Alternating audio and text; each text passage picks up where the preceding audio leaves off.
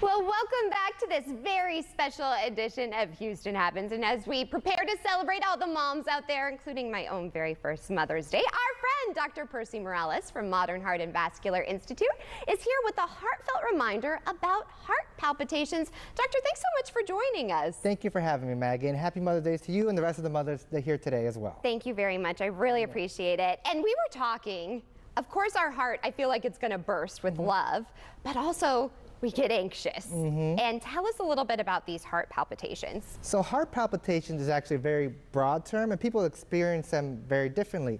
It basically means an abnormal sensation of your heartbeat. So some people will describe it as like a skipping feeling, like the heart will kind of start and stutter, kind of just feel off a little bit. Whereas some people will describe it as a very fast or very hard beat. So they just feel like it's going very fast. And when it's not supposed to be going fast, so like you're just sitting there and it's feeling like it's going fast, or even in the middle of the night you wake up and your heart's going fast. So what causes this? So there's a variety of things that actually cause the heart palpitations. Most commonly, they're extra beats of your heart, is how I call them. They can come from the top or the bottom portion of the heart. And that's what gives that kind of like start and stutter type of feeling. But then there also can be like a short circuit errors, which are a little bit more dangerous and serious. Other heart conditions called like atrial fibrillation or something called SVT, they make your heart go very fast. And that can be a little bit more serious than the start and stutter palpitations feelings. So what is treatment for this? So treatment for it, obviously, first is just to check to see if it's serious or not. You know, obviously, checking up would be, one thing would be a heart monitor. Heart monitor, when you're actually feeling these palpitations, can get your doctor a better gauge of, is it something serious or is it not something serious? As well as a heart ultrasound, which will tell you if the overall heart is in good condition.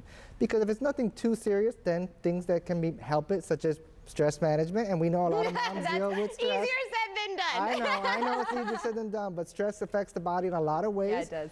It makes your heart go fast. Sometimes it causes palpitations, but under prolonged periods of stress, such as motherhood or parenthood or work stresses, you know, people have maybe sleep deprivation, excess caffeine usage, excess alcohol usage, and all of those contribute to palpitations. So certainly lifestyle modifications, when possible, can certainly help with palpitations, but there's also several medications that can improve with these symptoms of palpitations as well. Well, here's the thing. I know as a mom, we put our health a lot on the back burner because we're taking care of everyone else. So when should we know, like what are some symptoms? When should we know we need to come see you?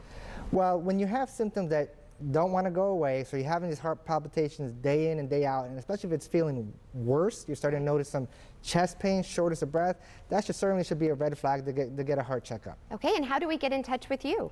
So over at Modern Heart and Vascular, we have appointments all over the Houston area where we can do heart testing to see if these palpitations are serious or not, and if treatment is necessary.